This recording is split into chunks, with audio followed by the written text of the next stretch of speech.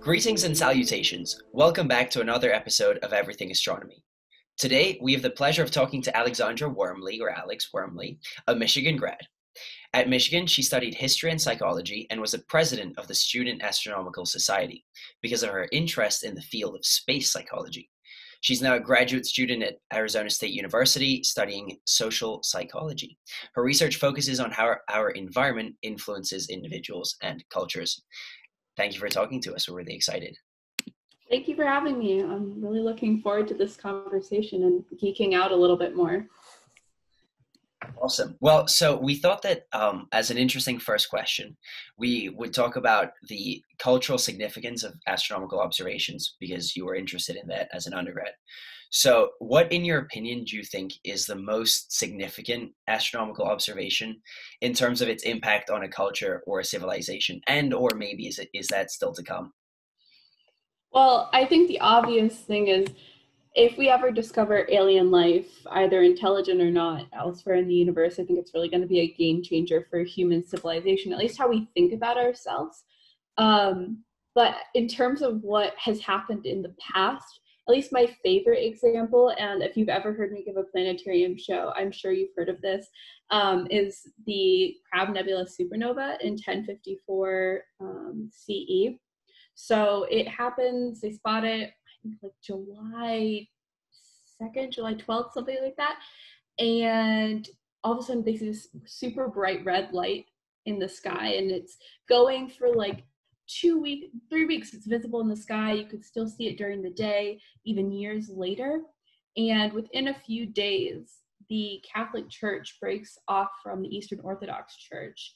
So we have what's called the Great Schism in history. And I just like to put myself in the shoes of the people that were really into the church at that time. So you see this crazy demonic looking red light up in the sky, and then all of a sudden the church breaks apart. And really dramatically affects the relationship between Western and Eastern Europe for the next 1,000 years. Just recently were the two churches able to even sit down together to have a conversation. So how ominous that must have been at the time for people is something that I think is really interesting. Maybe nobody put the two things together and I'm just imagining it, but the Catholic Church actually was really into astronomical observations. They get a bad rap because Galileo, they were in the wrong there. I'm going to give them that. But they actually invested a lot of money in astronomy because it helped them know when certain papal holidays were going to happen. So by tracking the stars, that was really important to them. And they actually still sponsor an observatory here in Arizona, I believe. It's Latin for the devil, I believe, actually. And so the postdoc I worked with freshman year at the university through the astronomy department, he then went back to the Vatican to work for them. I think they had maybe 9 or 10 astronomers on their staff. But it's pretty interesting that to think how like he's a Jesuit priest, but he's also a professional astronomer, went to school for astrophysics. So it's quite interesting how that can be. Yeah, like you don't think about that, because I feel like in middle school and high school science classes, they have to kind of boil things down, and what they boil it down to is the Catholic Church is against science, and astronomy especially, but they really aren't. Like, they still invest quite a bit of money and sponsor this sort of science because it does matter to them. Mm-hmm. And so that it's really crazy to think that what people see in the sky kind of puts you in your place. And that was the case with the Catholic Church, because when you're told that you are not the center of the universe, which is what you told people and that you really believed for 1,000 years, that's definitely kind of a tough one. But do you think then that if we meet aliens, how do you think that would be received by different people? And surely as well, the way that we run into them is going to have a huge impact on that, because in some sense we were kind of having run-ins with that idea already. We had a couple weeks ago the Venus or maybe a month ago, the whole idea that maybe Venus was hosting alien life, and they're always hypotheticals, but I feel like they're kind of warming the room to the idea of having aliens. So what do you think that would look like if we all of a sudden discovered aliens? Yeah, so my advisor and my lab here at ASU, they have actually looked at this a little bit as a part of ASU's interplanetary initiative. And so what they did was they showed people news articles about finding alien life. They manipulated it a little bit, like, oh, it was like microbial life, or no, it was sentient life. And they found that people were actually pretty enthusiastic about the idea. So they had this viewpoint that was more about, well, here's all the good things that could come out of alien life. Maybe we trade technology with them, we trade ideas, and we get all this new innovation out of it. So they weren't as concerned about the risks. But another thing to note is that people in this study actually thought that they had more of a positive view than the rest of humanity would. So what they're saying there is like, I'm really enthusiastic about the idea of receiving aliens. I think it'll be a good thing, but like everybody else might not have the same viewpoint as me. That's kind of a common thing that we do. We sometimes believe that our opinions are more extreme, or other people's opinions are more extreme, depending on the context. I think that these findings, though, and they do note this, are people's, you're sitting in front of a computer screen reading an article, fake or not, but when we would actually be confronted with the reality of there's this strange thing that just landed on Earth and we don't know anything about it, I don't think we're going to react as positively as we think we are. Yeah. And part of the reason I think this is because of research on prejudice. Humans oftentimes are really afraid of the unknown. Think about, the racial issues we've seen just in America in the last few months. So the idea that we would just magically get along with some sentient alien life because of the promise and opportunities they bring doesn't really add up, at least to me. I want to think that we'd have a positive viewpoint, but I think we're more likely to go to nuclear war before we're going to sit down and have a productive conversation if something's flying towards us. I was going to say whoever finds whom first is going to have a huge impact on that, because if we find them and they have no way of coming to us, that's definitely one thing. And speaking for myself, that would be really exciting. However, if one day they just land here and show up and say, "Hi, what's up?" I could see how that would create how that would create room for a lot of fear and unhappiness. And for this study out of Arizona State, was this based just on U.S. citizens that you gathered in like the Arizona area, or because I'm curious to know how much of an effect pop culture and like people growing up with science fiction movies, and whether they're, whether or not they saw E.T. or if they saw Predator, and maybe that how that impacts how they respond to your questionnaires. That's a really good point. So another thing they did, and again, this is mostly looking at U.S. news articles, was the valence of words used in news articles. So they did more of like a linguistic analysis on news articles, and we found the same thing, people tend to be positively biased. Another thing we have talked about doing, though, is looking at a cross-cultural sample, especially looking at maybe Japan or South Korea, where they still have the pop culture influence of aliens, but it's kind of a not drastically different, but a fairly different culture from that of what we see in the US. I'd be inclined to agree with you, Michael. It's about what is your influence so far? Have you taken a class on aliens like I have, where you realize the odds of this happening at all are pretty slim, so what does it matter in the first place? Or was your first exposure to aliens E.T. or was it Predator? It's probably going to have an impact based on how you learned about this concept and how it initially formed in your head. But again, the templates we have in our evolved brain is like, if this thing is new and unfamiliar and poses any sort of threat, I should probably be more wary of it than I should be embracing. Yeah, because I mean, America is also because of its the history of its making, has inherited more of a pioneering attitude towards new things and new places. A lot more so than, for example, you would find in Europe, which didn't move when they had because the people who are still there, the people who didn't move when they could have kind of early on. And so I imagine that there would be a really big impact on how much, if you would see that as an opportunity or a threat to your lifestyle and your well-being.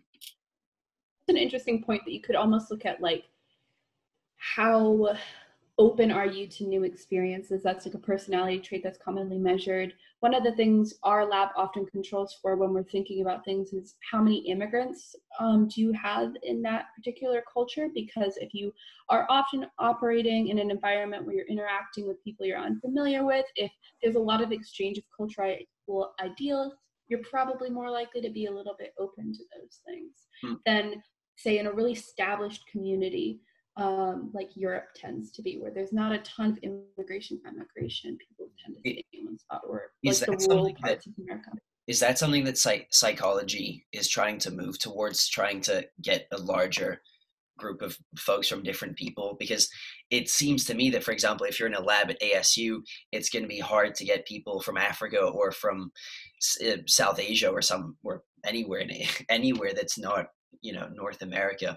And conversely, is that a problem? Because do you think that kind of tends to obscure your view, or do you think that you actually do get a representative sample of people by just talking to a bunch of people from the same place? You absolutely don't get a representative sample. And so this is a part of a larger issue in psychology called the replication crisis, where we're realizing we're performing a lot of experiments, but when a different lab in a different state or a different country tries to replicate, most of the time, these things aren't replicating. And so one of the issues that has been identified is called the weird problem. And I don't remember the statistics off the top of my head, but it's something like 92% of psychological studies are done on people that are Western, educated, industrialized, rich, and democratic in terms of where they live. They might not meet one of those criteria, like they might not be rich, but in terms of the global scale, they probably are more affluent. So like 92% of studies, or 88%, are conducted on these populations, but they represent an insanely small amount of the actual population of Earth, something around 10%. So a lot of our results aren't generalizable to the amount of scientific rigor that we'd like to have, because we can run studies for free on Psychology 101 students and have results fairly quickly. There's been more push to do the more cross-cultural research, pair up with labs in other countries so that you can rerun these results, your experiments, and see if they replicate in other countries, or if they don't replicate. That's also an interesting finding. Like, why don't people, have the same cognitive processes across different countries? I like what I do in part because I am more so looking at cultural stuff, where we look at really large data sets so that we can compare on a country level and start to look at some of those things. But you're definitely right. It's a huge issue in psychology. Joe Heinrich just published a book on it. It's called The Weirdest People, I think it's called. It just came out, and it kind of goes into that concept of what is weird.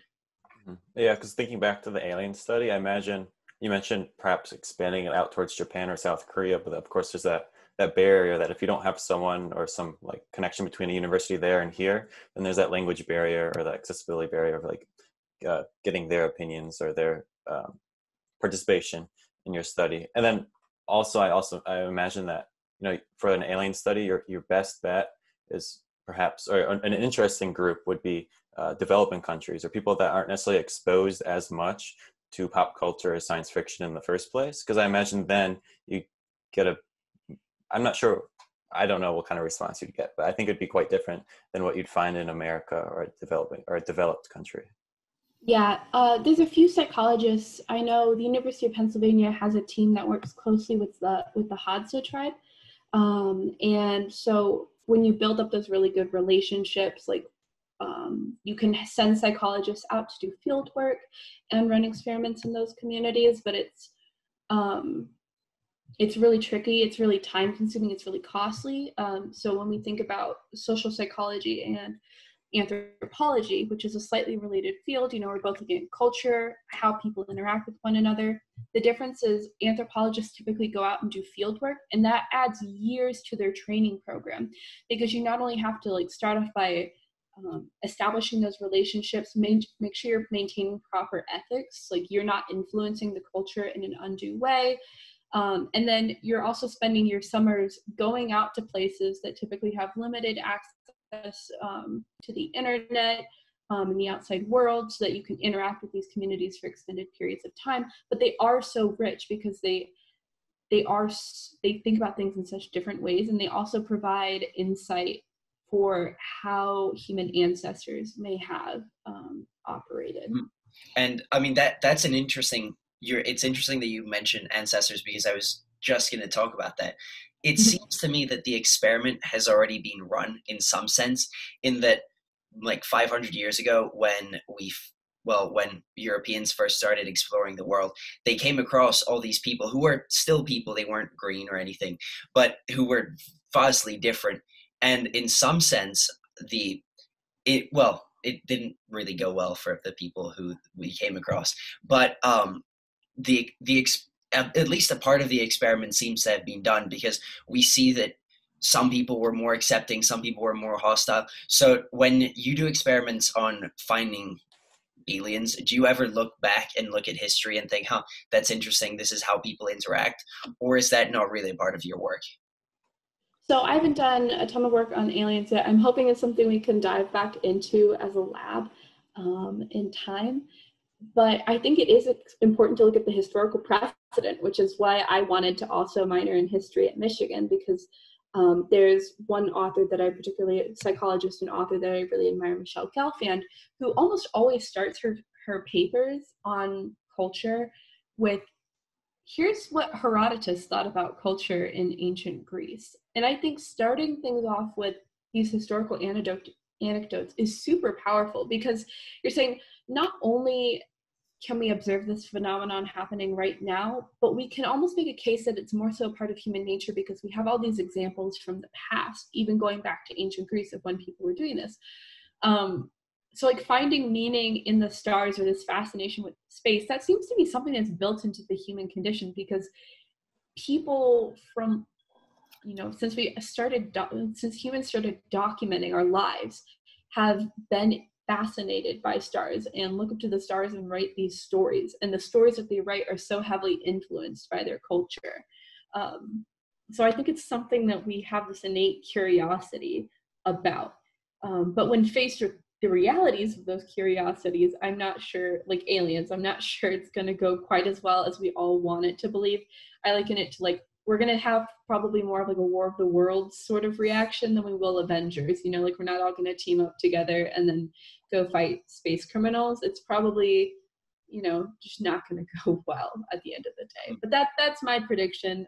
My larger prediction is that we won't ever get to that point where we're interacting with aliens at all. Yeah, that seems very unlikely. But I mean, in the meantime, we have our own space travel, which we know that you also do work on. So what is that like? Because I mean, especially with coronavirus, we're all kind of being exposed to more isolation than we would like to, and to less opportunity for social interaction than we would like to, and all of this stuff. So what kind of constraints does being alone in a metal box or a something box flying through space place on people? What are the biggest things that you and your group end up studying? Yeah, so one of the things that, the first thing that comes to mind, I think, is risk factors for things like depression and anxiety and a rise in negative emotions. There hasn't been a ton of work, about you rethink your position in the universe because you look back and you see the Earth and you're like, wow, I am so small. That's not a super documented effect. It's kind of, I don't know, it has this whimsical appeal to it. It sounds like a really good story, but mostly you're concerned about the fact that these are people that are highly dependent upon their technology and their crews back on Earth. So they're very dependent upon one another and people and things that they can't necessarily control. It creates issues of autonomy. They're isolated from their families and their support networks, even more so if we're thinking about Mars missions, where you can have that delay of up to 45 minutes in communication. And just all that really adds up to this. It's a really nasty recipe for depression and anxiety if, you don't actively work to combat that, or if you don't naturally have this really, really strong sense of resiliency. But they try to pick astronauts who already are really strong in those areas, but nobody's invincible to that. But I mean, it's interesting that because I think anyone who's ever seen something on spaceflight will have seen something where they talk about that, whether it's in movies or in books or in papers or online. A lot of people seem to be talking about what it's like being locked up in a metal box far away from everyone. But I mean, humans have done that for a really long time on boats, for example. A couple hundred years ago, it was not uncommon for people to just get on a boat and leave and never be heard of again and never communicate with anyone else again. And they were incredibly lonely. So why is there a particular focus on space stuff, whereas humans seem to have already been able to do it?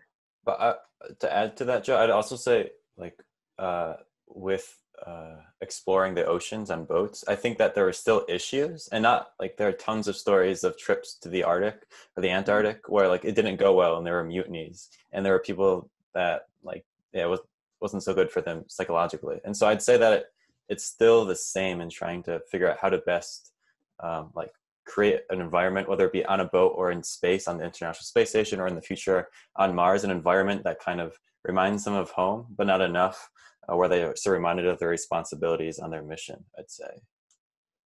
Yeah, I think there's two big factors. The first one being that humans are social creatures.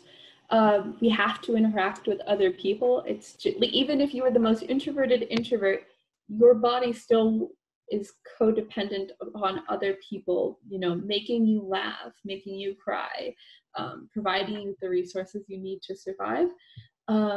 And so when you're stuck with people, the same people, especially if you don't necessarily get along with them, or maybe they're from a different culture, so there's that cultural barrier that makes things even more difficult. The important differentiation between the shipping lanes that we saw, from 1400 up until the present, that sort of trade and commerce, is that space travel is infinitely more dangerous in terms of the risks that it poses. So we define these environments as isolated, confined, and extreme environments, or ICE environments. There are a few analogs. So an analog environment is anyone that you can say is, yeah, this is just about the same thing. So if we study it, the findings that we find in this place can transfer over to the findings in this place. So naval submarines, aircraft carriers to a certain extent as well, because, if you're actively in war, then you have that isolation, you have that confinement, and you have the extreme fact that, your life is at risk. Antarctica is another analog environment, especially scientists and researchers who are wintering over in Antarctica. And then there's actually a really interesting case that nursing homes might be an interesting analog environment to do, because they are isolated, they are confined, they're extreme in the sense that there is a risk of death inherent in nursing homes, especially with contagious diseases. But that's a case one person made that I think is really compelling, because I like the idea that old people are operating under the same psychology as astronauts. Something about that's really interesting to me. So yes, humans have been operating within extreme environments and isolated environments, but it does take a certain amount of mental substance to be able to do that. And not everybody has that. And sometimes people end up in situations in which they aren't prepared for it and they think they are. Mm-hmm. One of my favorite space stories was the Skylab strike or mutiny or whatever you want to call it, because they were under undue amounts of stress. So one of the astronauts on board said, we wouldn't be expected to work 16-hour days for 84 days straight on Earth. So why are we being expected to do it in outer space where things are infinitely more stressful? So they they just shut off comms and they just enjoyed themselves. That's all they wanted, was to have slightly more autonomy, because they were so dependent on mission control at the time. So building up autonomy is another thing that is really important to consider in these environments. Like, you need to have some control over your schedule. Some guy that you've never met in Houston can't dictate what you do every day in your life. That will drive you crazy, especially if you don't really have anyone to vent to about it. Yeah, the Skylab, I think it was the Skylab 4 mission, was interesting, that story where they just had to take the day off. And also, I think the Skylab 3 members, when they like rotated people or cosmonauts on the space station, they actually left like dead like dummies on board. So when the new cosmonauts came in, they thought like the old crew had died or like committed mutiny or something on board there. So there's that extra factor, psychological factor for that mission. Yeah, so they talk about humor a lot as a coping strategy with spaceflight. And this is actually one of the reasons I really got into this, is because I saw The Martian, and of course the main character in The Martian copes with everything with humor. And I thought that was so funny. And I just put myself in his shoes and I was like, if I was actually operating with this environment, would I cope with humor? The answer is probably not, because I've been living alone in this apartment for like 4 or 5 months now, and humor is not how I cope. I cope by, talking to myself. Like, I drop something on the floor and I'm like, oh, you dropped that. So the fact that he uses humor is really interesting to me. But the kinds of humor that are used and acceptable are actually really interesting. So the cosmonauts operate on a completely different kind of humor than American astronauts do, and apparently it's caused some tension. Collectively, they can agree that affiliative humor that kind of brings the group together is good, but other than that, they do kind of differ, which is interesting. Another reason, like another factor that goes into selecting astronauts is, can you get along with people of different cultures as well? Because you're not just working with Americans, you are working with people from other cultures. And can you collaborate across those barriers? You want to instinctively be like, yeah, I totally could, but like, something as simple as humor. Can you think before you make a joke and make sure that your joke is going to be accessible to everybody on board? Like, I personally don't have the self-control to do that. And then I've also heard that for example, what kind of culture you grew up in will have a huge impact on how you deal with it. Because, for example, Americans are, for the most part, more outgoing, I would say, than a lot of people. And things are pretty good over here. And so a lot of people are pretty happy and cheerful people. And, if you say, how are you today? And someone says bad, that's considered rude for a lot of people. And you would never hear that. Everyone is always okay, great, or awesome, but no one is bad. Whereas I've heard that, for example, in Russia, if someone says, how are you? And you say, oh, I'm fantastic, people are going to be, oh, that's strange. Because like, life is a lot harsher over there. If you're cold at night, I would not be too happy. If you're hungry at night, and if you grew up like that, I could see how you would have a very different kind of coping strategy. So it's interesting to hear that, for example, if you were a Russian astronaut on a mission with an American astronaut, it might not go so well. So do you think that the coping mechanisms for dealing with these kinds of environments would come from largely cultural things and you reminding people of their home? Or is it, on the other hand, you have to train some behaviors out of people to make them cope better? I'm not sure that a lot of times you necessarily need to train people out of behaviors, in part because of astronaut selection and cosmonaut selection. They typically come from military backgrounds. So NASA doesn't necessarily have to step in and be like, hey, make your bed in the morning, because you can't just have the covers floating around in zero gravity. They already have that sort of discipline. And clashes typically are rare because they do carefully select people for certain personality types.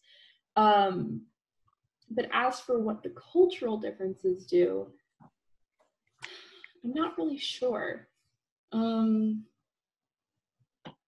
don't you rephrase your question for me real quick?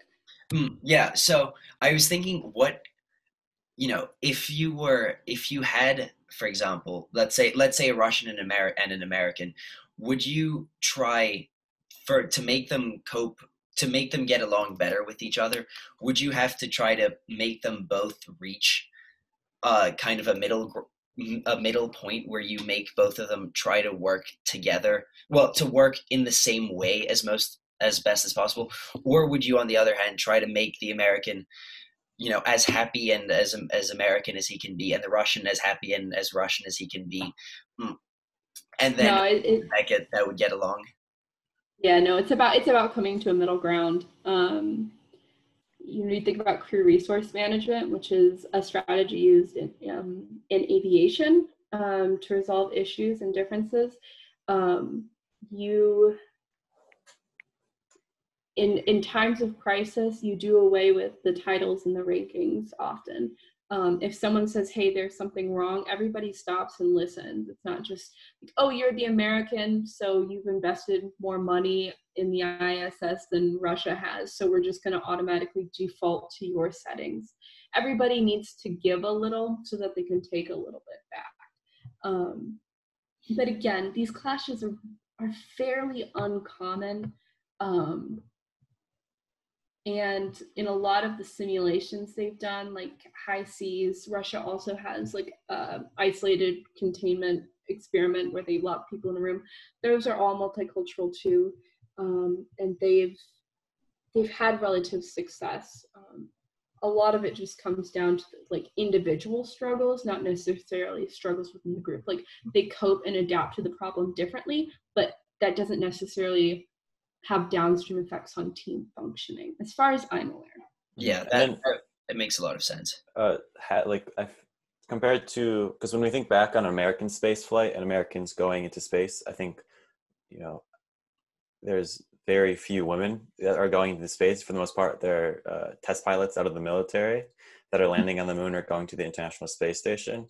And then, whereas when you compare that to Russian spaceflight history, I think Russia was the first country to have a woman in space. And then historically speaking, over the decades into the present day, they've always had like a couple of male cosmonauts, but also female cosmonauts. And so I was wondering, has this increased, has there been studies about like how teamwork changes and how the environment changes on board a space, on board the International Space Station changes?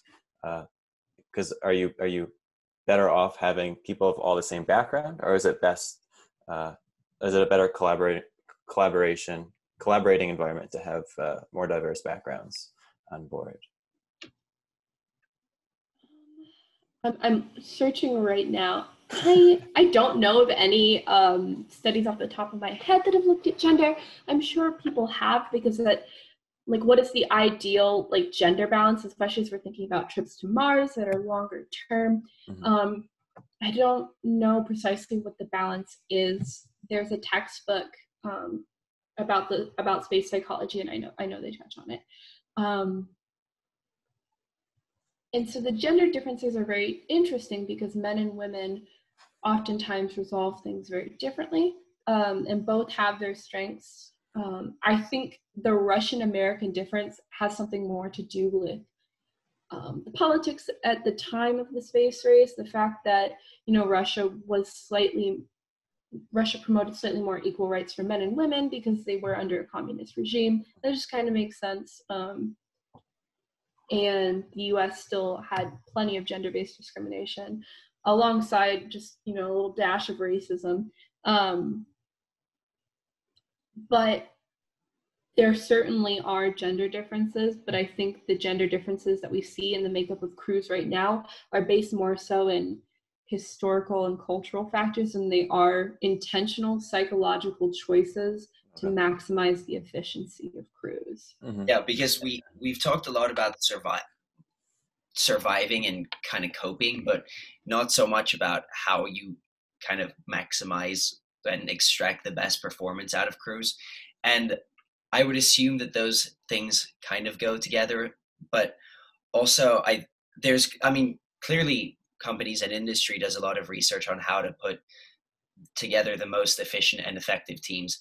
And it's funny, in the case of spaceflight, for example, you can make a good case that you should get all people from all the same background with exactly the same cultural stuff, and exactly the same kind of training, because that means they'll all react in generally the same way, which can be, I assume that can be a good kind of crew reaction if, when faced with a problem or when trying to do something, they all think and do the same. But on the other hand, if you're looking to get a solution that's not so obvious, you might want to have more diversity of thought and different kind of education and culture and things like that. So is that something that you look into at your lab? I don't, but that diversity thing is really important, because you wouldn't just put like a bunch of pilots on a mission, you know, like it kind of makes sense. You're like, okay, they're all going to be trained on how to do this, so if one fails, the other one can step up. They have extensive training, and you know, maybe we'll give them a little dash of training on these other things, like we'll give this guy first aid certification just so we cover that base. But really, when you have the diversity of background, diversity of thought, you have better problem solving skills. And so this is something that's often studied by like HR and community psychologists, that diversity, typically at the end of the day, if you have enough people that are, you know, open-minded and agreeable, you can overcome those differences that exist kind of on the surface and really tap into the deeper potential of those different backgrounds. That diversity thing is almost always a good thing, as long as everybody is high in that openness and agreeableness. And I mean, it's interesting that to compare the kind of the cultural aspect, but there is also definitely, even within cultures, for example, if you're taking even a really small sample of Americans, if you take kind of a scientist nerd kind of person, not that all scientists are nerds, and you take like a really cool like Tom Cruise Top Gun pilot kind of guy, not that all pilots are that cool, but if I mean, we know from movies and books and things like that those are not necessarily personality traits that get along very well.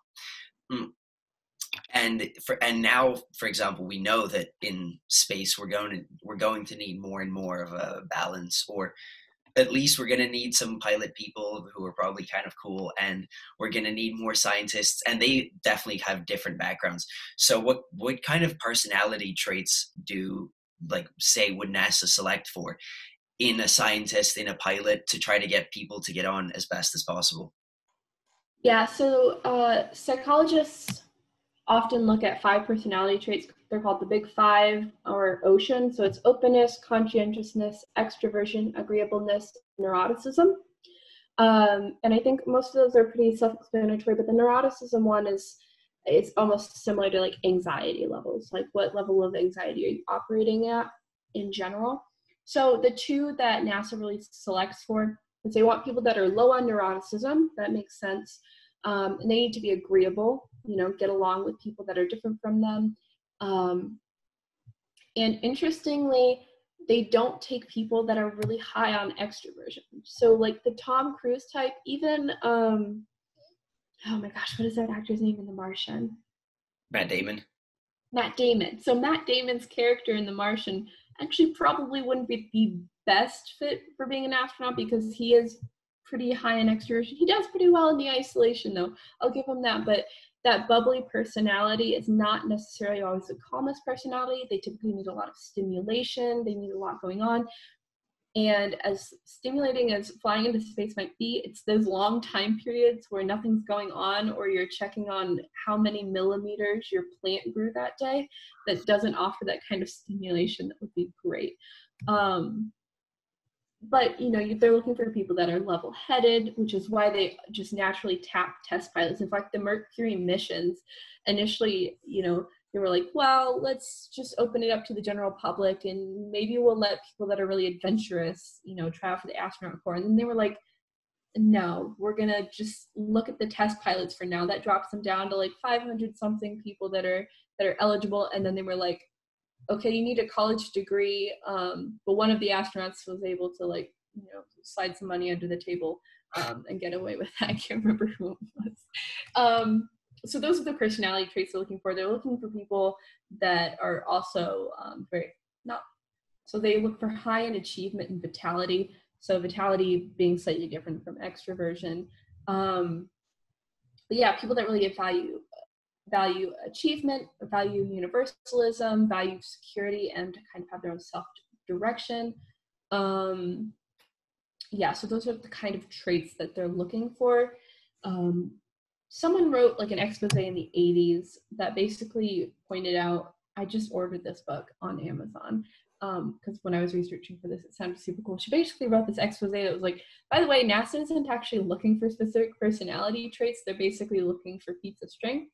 And then after that, NASA started spending a little bit more time looking at these personality traits, but the actual study of it didn't start really in earnest until about the 90s. Kind of peaked in around 2000, and then we see this gradual decline in the amount that's being published and the amount it's being talked about as we see that kind of decline in NASA's funding. But I've had the chance to talk to some psychologists at NASA. They've been super great and accommodating to talking to me about it.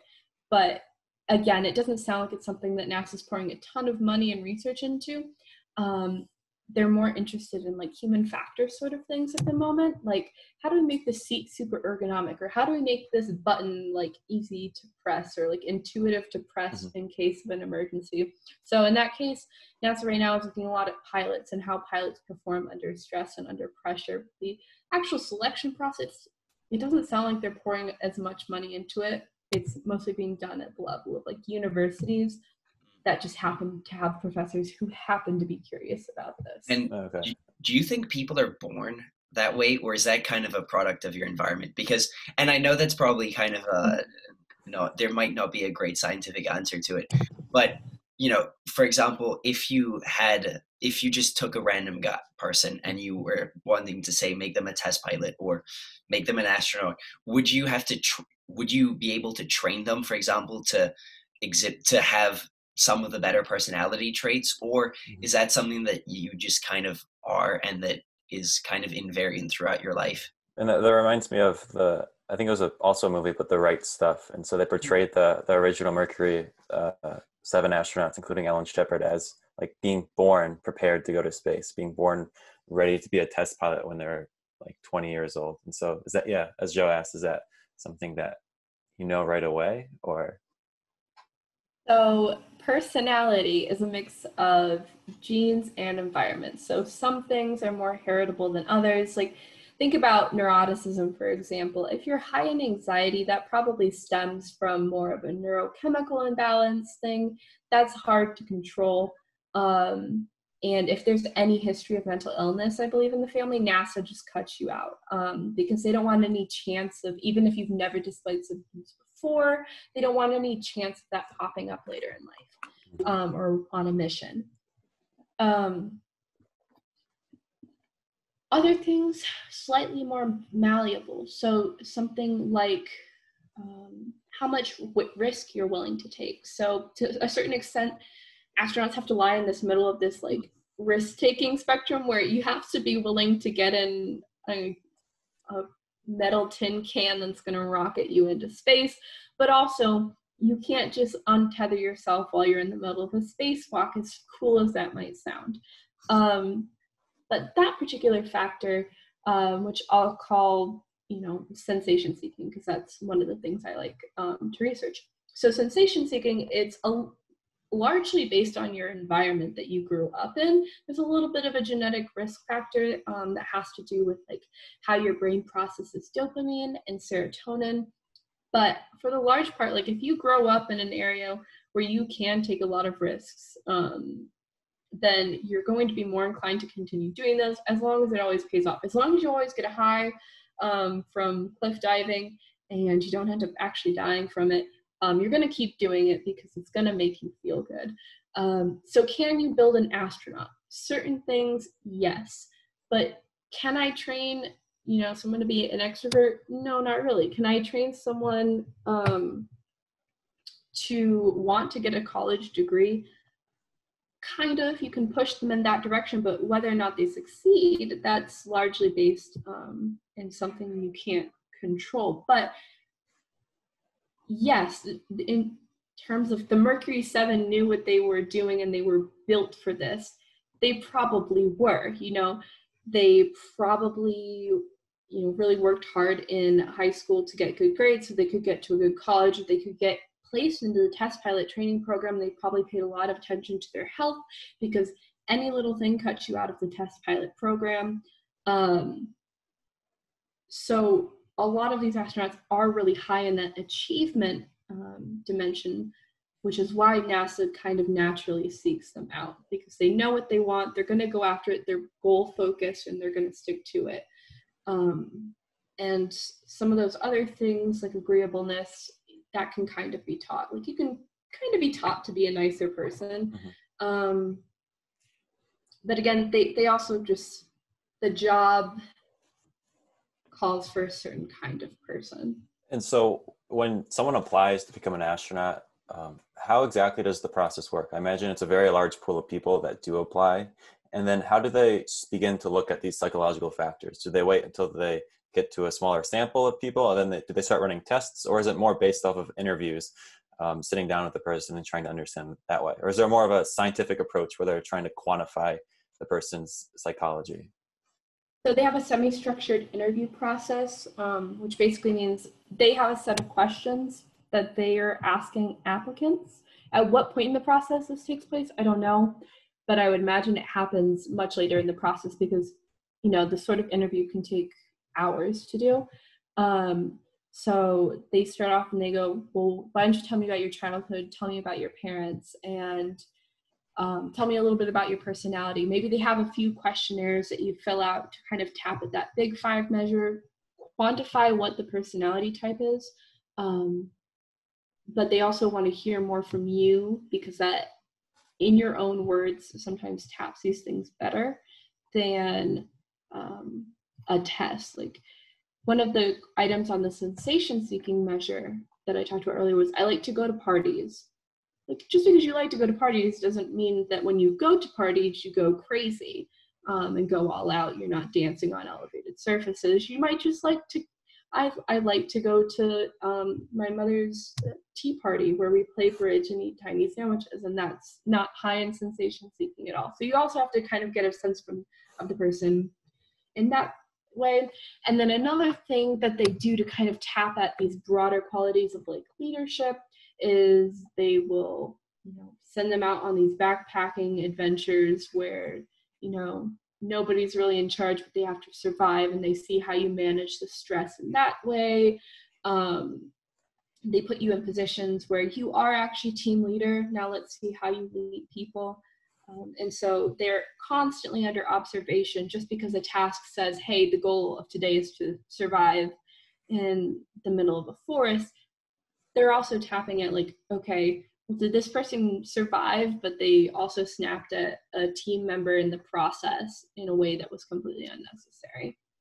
And so I also imagine that once you find your astronaut candidates to go up into space, wanting to become an astronaut, being accepted into the program is very different from actually being in space. And I imagine also your psychology changes once you go in that environment that maybe these tests can't really look for or know about beforehand. And so I was wondering, because I know how, or I guess the question is, how do they keep track and kind of study people's psychology throughout, say, their time on the International Space Station? Because there are a bunch of stories where they were accepted into the astronaut corps, and you'd think that they'd be able to handle, say, 300 days or less on the International Space Station. But many of them came back, or there have been many, I think, in the 80s or 90s, the Salyut mission, where they had to end early because someone had mild depression. And so how do they keep track of people and astronauts on board the International Space Station, making sure that they're in a healthy psychological state?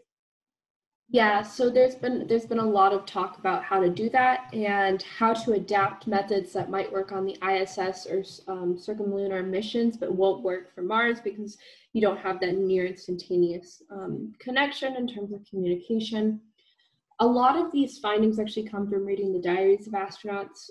I don't know if they're required to keep them, but I think a lot of them do if they're not required, because the sample sizes are fairly significant. Like you can get access to like 77 of these diaries at the very minimum, is what I've seen. And so they keep diaries which can then be read by psychologists either in real time or after the fact. There's been some talk of how to do psychotherapy. So basically, yeah, you'd have to check in with an actual therapist and talk about those things. The latest I've seen on that is they talked about maybe doing like a virtual reality thing for telehealth. It's called Ansible. So that I think will be something in the same way that they have to do medical checkups every once in a while, that you'll have to do these mental health check-ins as well. And is someone who's studying psychology like you, is everyone, or is the goal always, for example, to try to help astronauts, for example, when they're not feeling so great? And so, for example, is someone like you, for example, studying how to talk to people, how to help people and make them better? Or is it kind of studying how people will react under various circumstances without actually having to interact with them? Yeah, I think so. You're talking about how to differentiate between proactive and reactive care. So proactive in the sense that let's cope with things as they happen, rather than getting to the point where, yeah, you are depressed and we have to cancel the mission. That's been a little bit of it. So a lot of the space psychology literature focuses on this coping, but it's a lot of retrospective stuff. It's not actual interventions that are really happening as much as it is. This guy read a bunch of astronaut diaries and was like, this guy made a lot of jokes and he turned out okay. So we're going to assume there's a correlation between that. We're also going to assume it's causal. So let's just call it good, rather than being like, all right, Michael's going up to the ISS, you have to do a bunch of jokes, and your other guy is going to not make any jokes, and we're going to see who turns out better at the end of it. Like, that's not happening as much, again, because they're so rigorous in this testing process. I think they're almost assuming like, oh, they'll be okay, because for every like 1 hour of actual spaceflight time, at least for the Skylab mission, they were doing like 5 hours of training before they even left the ground. So if you want to spend 24 hours in space, you know, you're spending 125 hours just prepping to go into space. And yeah, the training thing is really interesting, because for sure, if you've been exposed to kind of a danger or risk or something stressful 100 times before, you'll be a lot better at dealing with it and doing well under it than if you hadn't ever before. In the same way that, and when you were talking about, for example, the sensation seekers, for people who've never surfed, say, a big wave, I'm sure the first time must be unbelievable. But by the time you've done 100 and you've survived the 99 that could kill you before, and you've done well, the 100th will be probably a lot easier. So it no longer gives you that wave of dopamine and serotonin that makes it so crazy and thrilling. It's almost like drug use, you know, like it takes a little bit more to get to that same high because you build up these tolerances to it. Your body does the same thing, because in essence, any chemical drug is doing the same thing that your body would naturally do, except for it's artificially doing it at way higher frequencies. Yeah. So for example, would someone who constantly takes the same kind of risk, let's say a big wave surfer who is fully aware that the huge wave can kill them and that it's really dangerous, but would you say that someone who surfs big waves very often and a lot is a thrill? Does that make you a thrill seeker, or does that make you just a calculated person who knows the risk they're taking? Or to be a real thrill seeker, would you have to be someone who 1 week goes and jumps off a really big cliff, the second week jumps off a plane, and the third week, you know, dives with some sharks? What makes you a thrill seeker? Yeah, what makes you a thrill seeker is doing those things repeatedly over time. There's a difference between, you know, liking surfing and just actively seeking out those thrilling experiences. There's some like old adage that like, it's like, if a guy writes you 5 sonnets, he loves you, but if he writes you 500, he loves sonnets. You know, so you have to differentiate between those things. But people that are high in sensation seeking, that comes with a slew of other things that they tend to have. There's some research that notices that there's a correlation between being high in sensation seeking and liking punk music and reggae music, which is just, I don't know who was like, yeah, let's just spend a ton of time and research on this. You are more likely to date people that fit like these dark triad personality traits. So that's being high on Machiavellianism, being like the ends justifies the means, being a narcissist, and being psychopathic.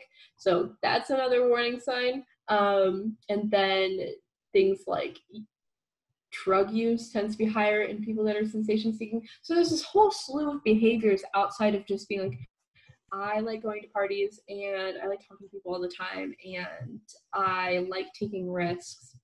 There's a lot more to it.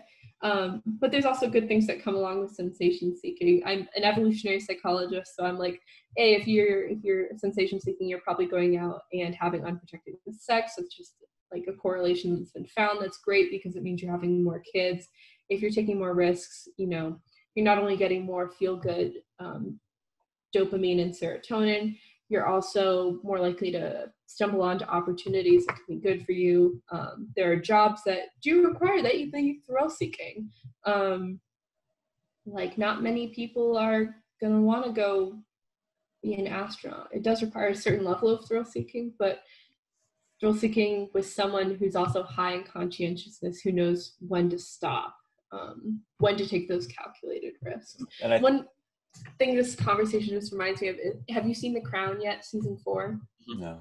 So Prince Philip meets with the members of the mission that walked on the moon for the first time, and he invites them out to Buckingham Palace, and they're all sitting around, and Prince Philip, who's a fighter pilot in World War II, is super excited to talk to these guys and like try to live vicariously through them and be like, well, what happened when you landed on the moon? And the astronauts have no interest in talking about their experience on the moon because, again, they've been through these flight sims, like how many times they've practiced this, and they did it, and they're like, we don't really care. They want to know about what it's like to be, you know, Prince of England and live in Buckingham Palace. And that's probably just the reality for these people. At the end of the day, it is still a job.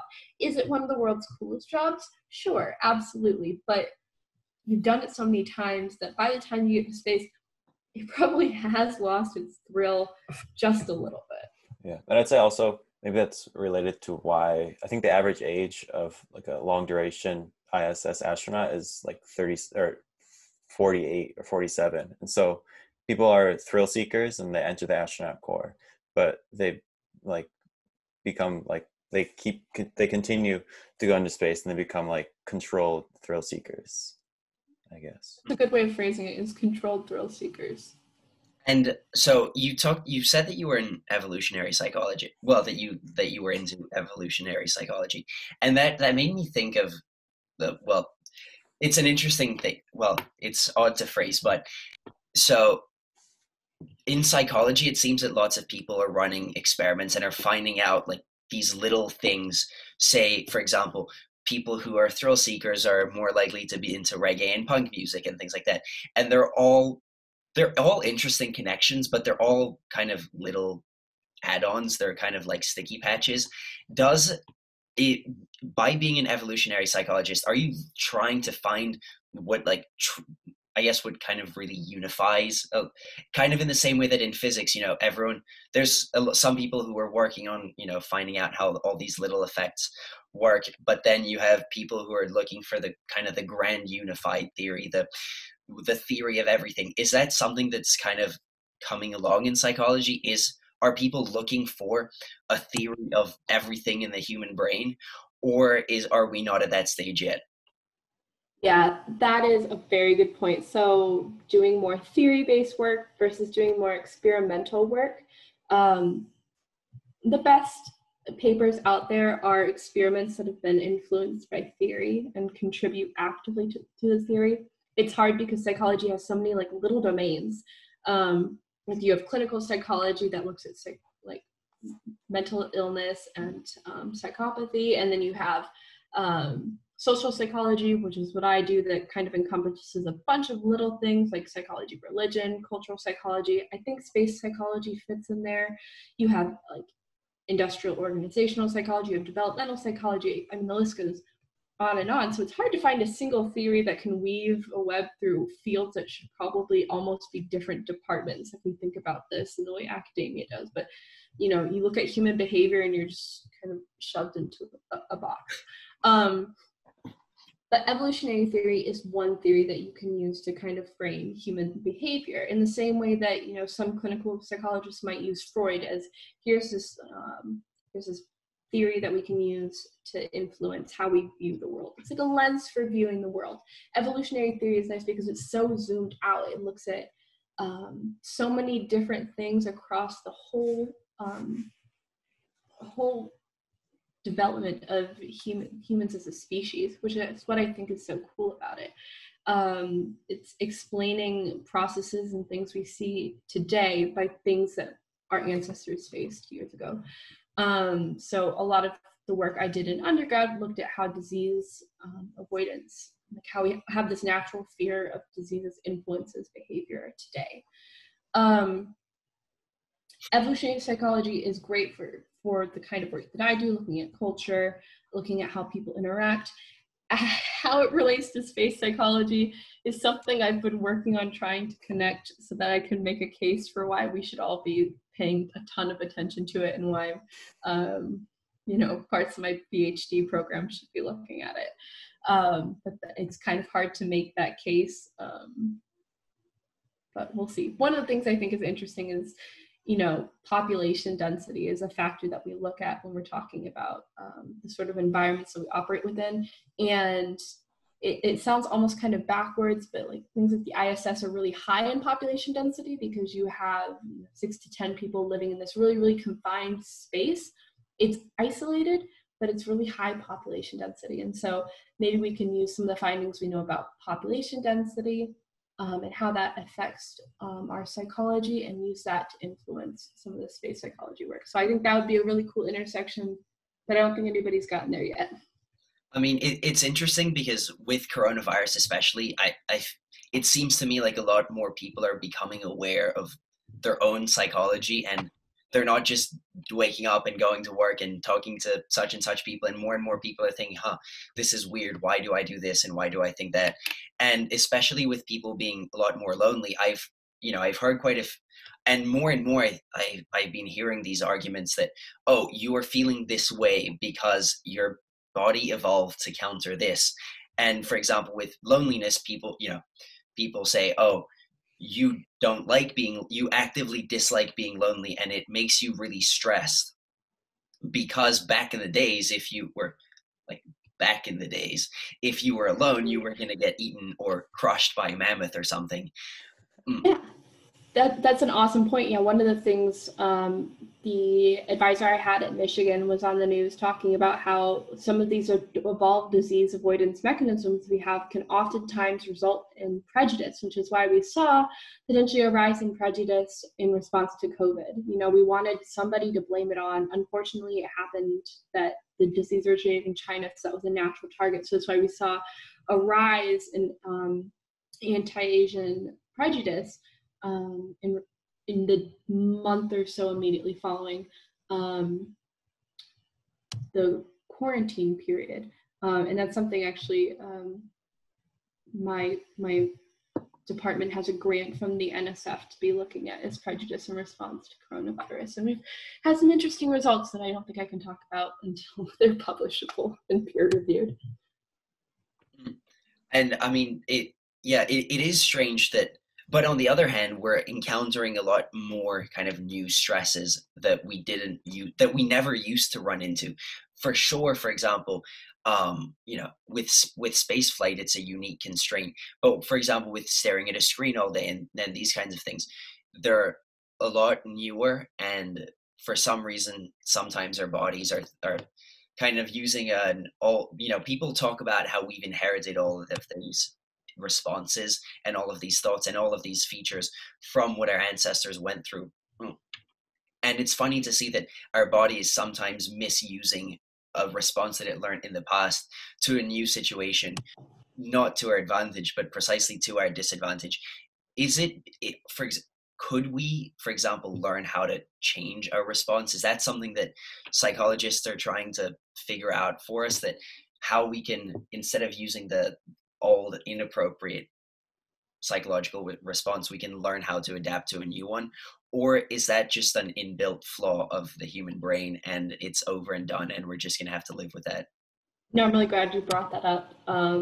It's called, so what you're talking about is called evolutionary mismatch. So we have this evolved behavior mechanism that no longer matches the environment that we're operating in. So there have been some people that have made the case that so things like ADHD and OCD used to be really beneficial in the past, because to be hyper attentive to your environment might have been a really good thing in the ancestral past, or having these little rituals that keep you safe would have been a good thing. But in today's environment, they're no longer adaptive because we just frankly don't face as many threats. But then you get people that read these articles about how prejudice might be an evolved response. I'm not taking a standpoint on that issue, but they read, that here's this thing that exists, and they think, oh, that's a justification for it. So it's okay if I'm racist because it's an evolved mechanism. And that's something called the naturalistic fallacy. It's a logical fallacy. Just because something is something doesn't mean it has to be that way. Like, you can actively work to unlearn the immediate reactions you have. It's something clinical psychologists use all the time in therapy. You have a phobia of heights. That's something natural. Like, we should have evolved to have a fear of heights. That's perfectly rational. But if it gets to a point where it becomes irrational, then there are steps you can take to unlearn those fears. But you have to be willing to put in the effort to change those reactions. And some people just frankly don't want to, or don't have the mental time or energy to unlearn those things. But absolutely, it's possible. There's that saying that your first response isn't your response. It's your brain's immediate response, but that doesn't mean it has to be your response.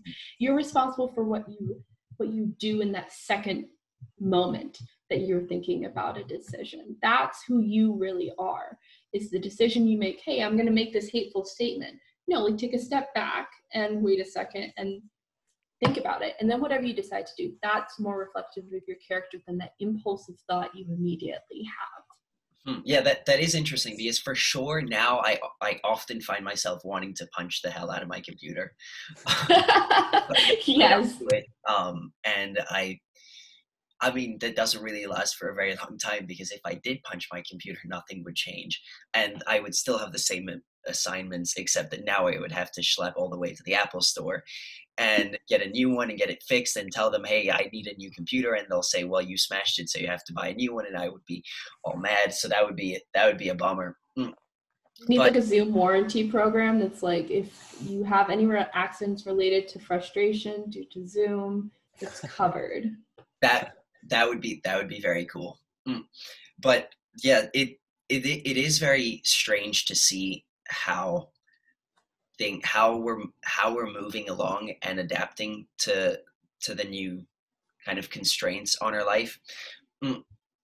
And so I was thinking, a lot of it and if you watch sports, for example, you often hear the commentators talk about how a certain team that's succeeded, or sometimes the teams that fail miserably, kind of build a certain kind of culture.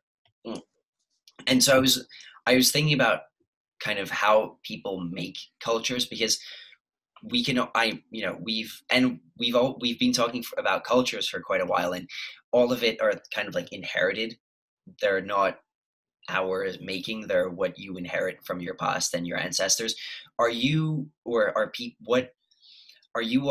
other people looking into how, for example, we can make or create a culture specifically, for example, maybe in spaceflight, but then how that could adapt back to just regular people? Or is that something that people assume is just a learned behavior and is never going away? No, you learn culture. So culture kind of has this cool circular effect where you influence culture because you actively participate in it, but it also influences you. So think of any slang word that's come into existence. So let's use YOLO because that's what's coming into my mind. Somebody had to to first come up with that acronym that, you know, ruined our middle school careers.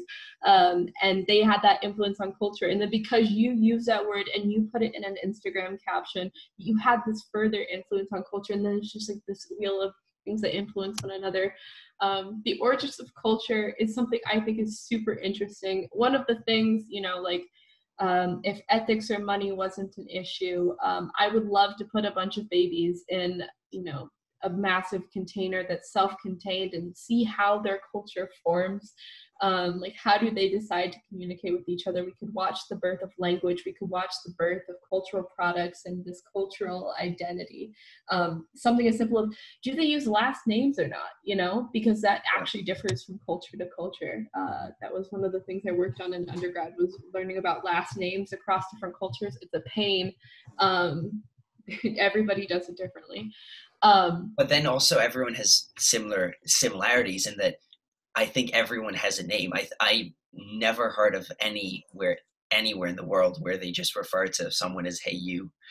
Yeah, no, I mean, like, even in sign language, that's something that they develop, is like a unique sign to indicate your name. You don't just always finger spell your name. You can get a unique sign that, at least within the culture of ASL, has to be assigned to you by someone who's actually typically deaf, which I just think ASL is a whole other conversation about, like, a really unique culture. One of the things one of my advisors really advocates is that there are many different forms of culture. You know, it's not just culture as we think about it. You know, I'm an American, I'm a woman, I'm a student at ASU, I was a student at Michigan, and those are all unique little cultural identities, and we can measure those the same way that we measure culture, on a scale of individualism to collectivism, and there's a bunch of other markers that I won't go into, but that our cultural identities are also unique. And I think one of the things that astronauts in particular can really bond over is almost a shared sense of trauma. Like, we're all about to embark on this adventure. We all have roughly the same personality types. A lot of us have that military background, and military culture is a very specific kind of culture, and it's very strong. It's an incredibly strong bond. So I think they can bond on that, but it's got to be like such an interesting dynamic within, not even within the astronaut corps, but like within a specific mission group, how tight you must have to be, while also maintaining a sense of hopefully individuality. And then you have to come back to a world that has never looked at Earth from an outside perspective, and how do you reintegrate within that separate culture? I think it's super interesting. Yeah, we've spent a good part of the beginning talking about, like, specifically like low Earth orbit ISS astronauts, but I think moving forwards, like, trying to think of how astronauts would cope on, say, the Mars or a moon mission, where they have to stay there for longer periods of time. And where I remember in the beginning you mentioned, like, on the International Space Station, you're outside of Earth, you're looking at it from that perspective, but you're still looking at your home where you grew up, like where your family is. But when you're on say Mars, it's just a distant dot in the sky. And so how does your psychology change when you're moving further and further away? And then coming back as well, because you must then you have to do some crazy things when you're all alone or in a really tight group, and then you come back and the world is not quite different. Because imagine, say, 100 years from now, some Mars colony, and a child's born on Mars, but say they want to travel home to visit Earth, then how would Earth people or Earth humans perceive people coming from Mars? I think it'd be interesting. Yeah, I imagine they'll be perceived as someone coming from a different country, almost just slightly more like exotic. Like, I've never met someone from Latvia that if I did, I'd be like, oh my gosh, what is Latvia like? Because I have no idea. But if I meet someone from Canada, I'm like, oh, Canada, like, I lived not too far from there. That's cool. I can basically infer everything I need to know about that. But Latvia, like, where even is Latvia? As for like the difference between Mars the ISS and cislunar missions, there's a really great paper. If you want like a great overview of what space psychology looks like as a field right now, especially long duration space missions, there's a paper in American Psychologist, which is one of the top journals in psychology. It's Landon et al. 2018. And they have a table in here where they compare the 3 different kinds of missions. And I mean, they really couldn't be more different.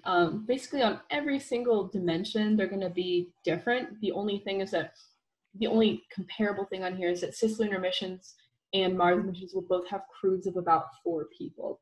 In terms of everything else, distance from Earth, how long it takes to get back, the size of the vehicle, whether or not a resupply is possible, communication delay, like those are all going to be completely different. So everything I say from here on out is going to be conjecture. In terms of the actual psychological effects, I think really what they need to be most concerned about is depression and anxiety, because they will be away from home for longer than anybody will have been, because Mark Kelly was the longest astronaut in space, if I recall correctly. The longest U.S., yeah.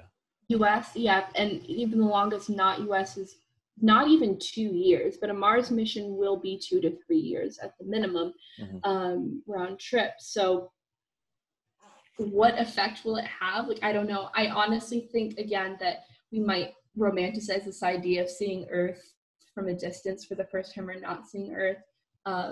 The people they're picking are incredibly resilient. So will it be, you know, this gorgeous view? Yes. Will they probably be like my dad driving through the Grand Canyon, you know, where he's like, wow, look at that. And you're like, it's the same rock. It looks the same. There's nothing there. It's just a bunch of stars. Like, there's nothing incredible about it once you've seen it once.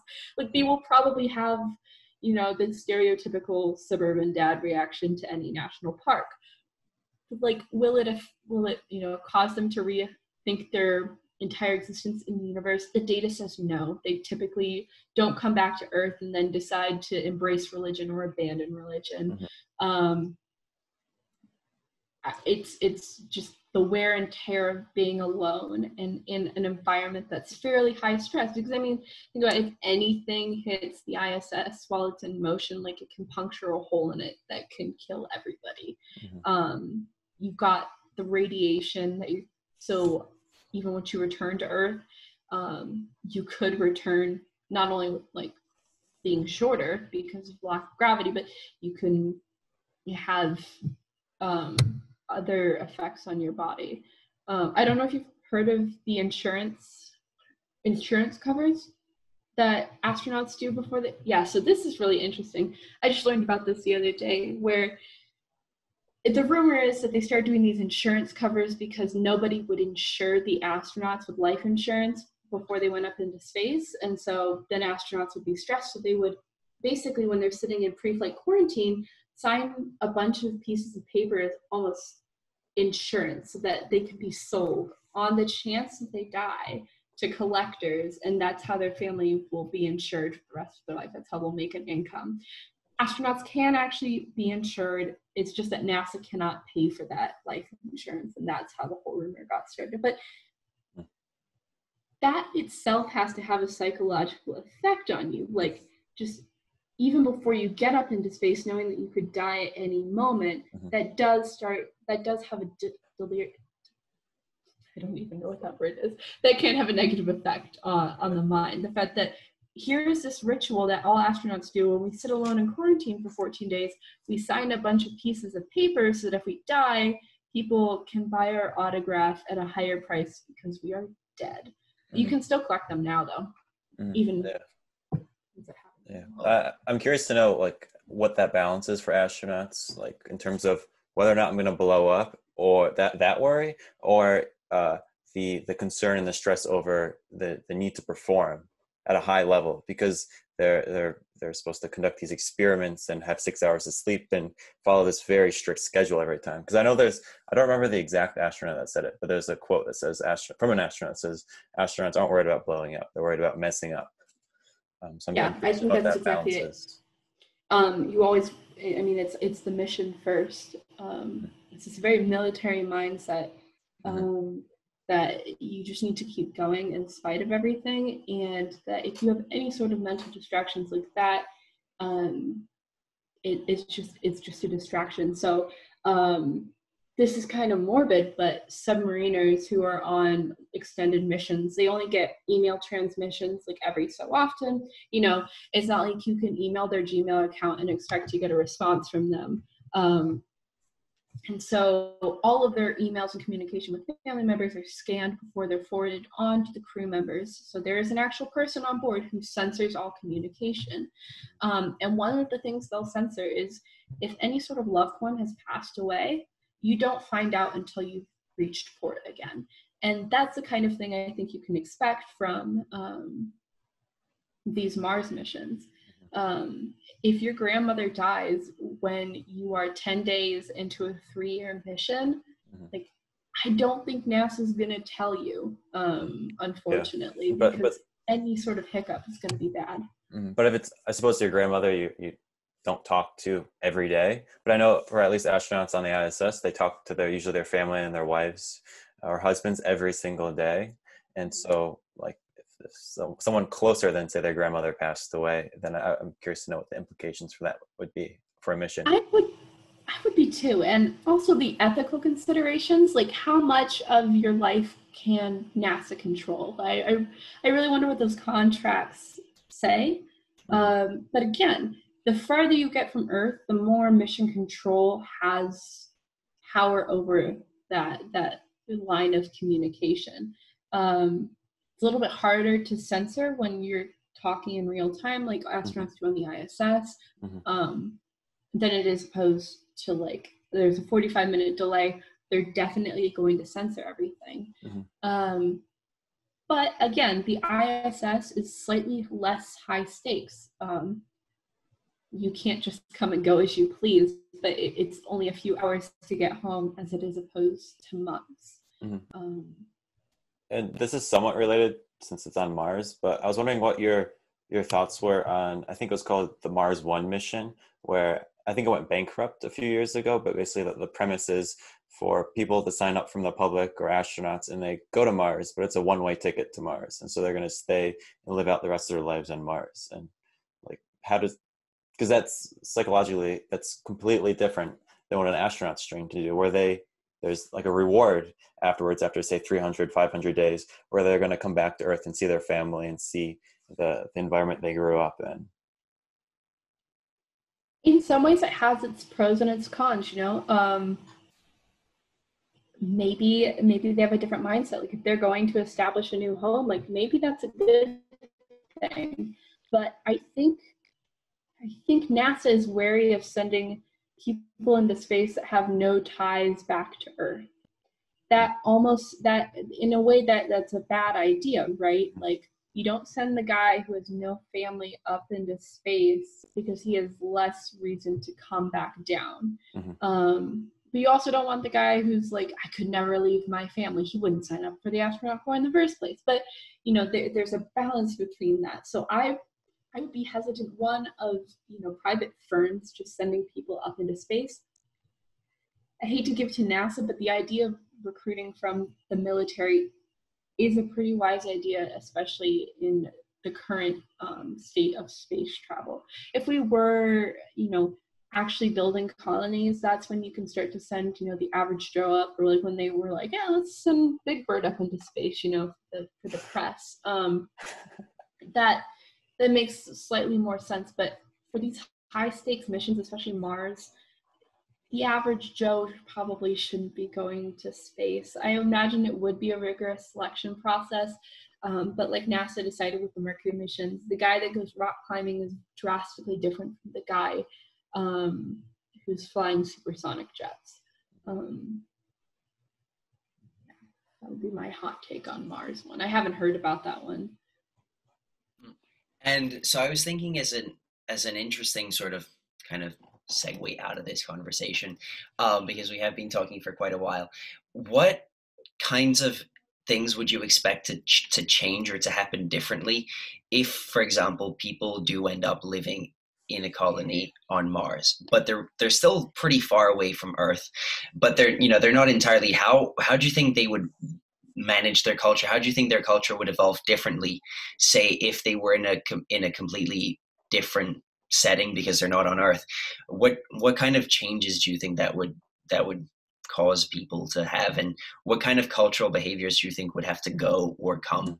Because you mentioned that the perfect test bed environment would be like babies, where Babies you in a understand how their culture, cave. how their culture forms, and I guess Mars is like the second best opportunity to see how that forms.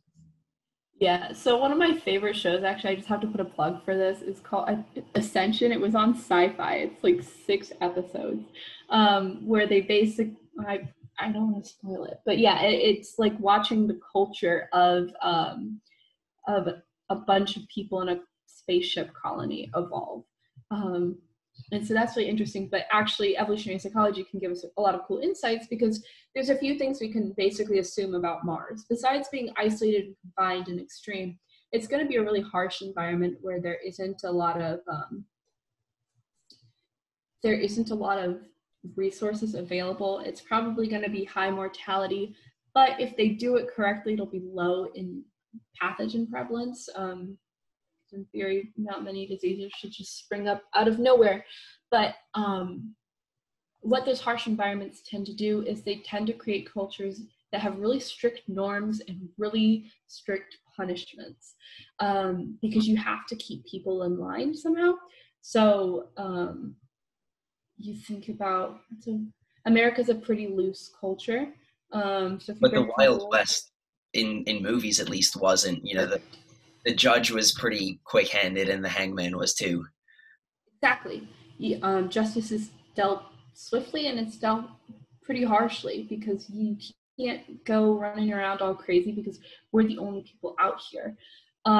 We'll see probably really stable and strong bonds, because I can't just get in petty fights with people because they're the only people here, and I need to maintain those strong coalitional ties. What else do we see in harsh environments?